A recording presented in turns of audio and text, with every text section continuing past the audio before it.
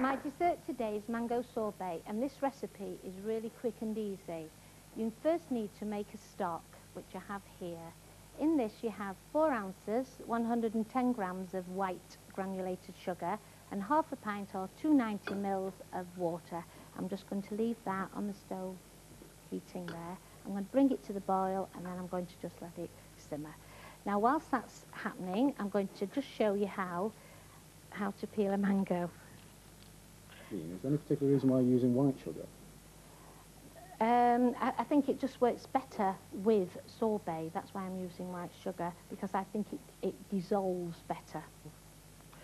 Right, so I peel this mango, and the way to test a mango actually is to just press your thumb around it, and if it gives and it springs back, you know that you've got a decent mango. I've got one here that's already been cut, so I'm just going to slice it, and then the stone is in there,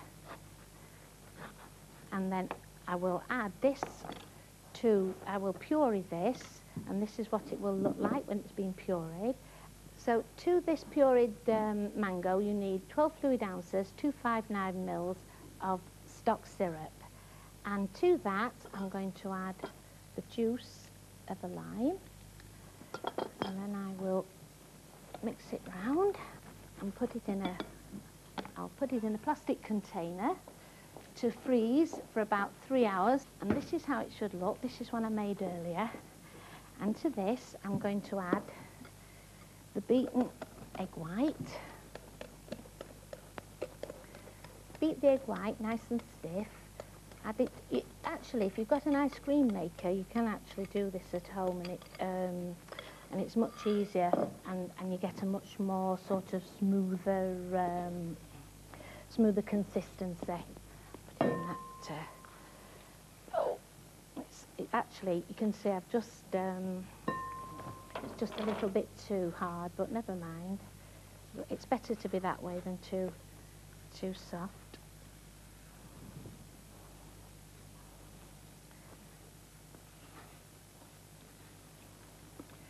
Right, and then I'm going to give it a good mix.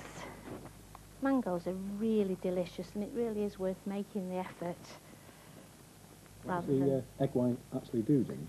It lightens it. Consistency. Right.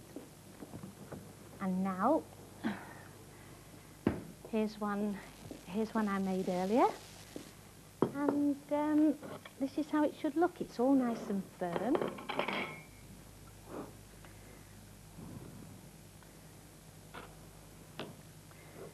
I can smell the juiciness of it. It really is nice.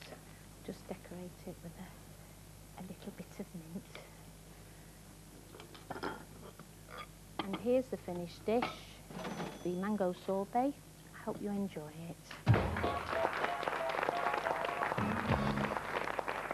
So now the moment of truth has come for the Cooks Club to give their verdict, and the big question, what do you think of the quail? Would you eat it at a dinner party? I would. It's absolutely delicious. You can really taste the coriander and stuffing, actually. Brilliant. That'll do it for me. Thank you very much. Thank you. Okay, beef Wellington. Red wine sauce, vegetables. What do you think? Aaron, this is great. Yeah? One of my favourite main courses anyway, but the red wine sauce, the mushroom, parma ham, yeah. Perfect. And the red wine sauce is quite acidic to go with the rich pastry and so on. But the beauty of this dish is that you can prepare everything in advance. And so, you know, you don't feel sick of, you can actually sit down and enjoy the meal you've prepared. Yeah? Okay, thanks very much. Thank you. So, what do you think of my dessert, the mango sorbet? Well, the egg white certainly works. It's very light. Do you find it refreshes the palate? And that's what it's supposed to do. Really taste the lime as well.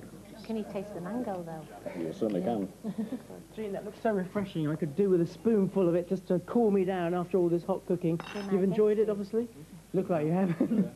Well, I hope you've enjoyed it as well, because that's all for today. And I hope you've enjoyed our special dinner party. You can find all these recipes on Fortel and the Channel 4 website. See you soon. Bye for now. Bye now.